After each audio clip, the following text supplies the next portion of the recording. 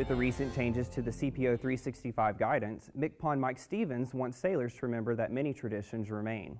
But I think it's more important to also talk about what we haven't changed. And what we haven't changed is that we have a process that's in place that affords our first-class petty officers an opportunity to better prepare themselves to step into the role as a chief petty officer. And we've also preserved many of the traditions and the heritage piece of CPO 365.